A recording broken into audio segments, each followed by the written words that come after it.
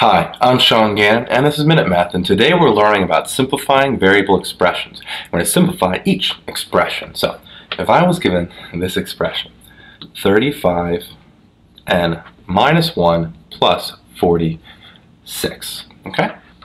Well, here I can only combine my like terms. 35 is a term on its own. Don't need to worry about it, right? So we have 35 here, or 35n, excuse me. Then, minus 1 and plus 46, right? This minus 1 is the same thing as plus a negative 1 plus 46. That might make it a little easier. Negative 1 plus 46 is 45. So we have 35 and plus 45, and there we have it. Our final answer, 35 and plus 45.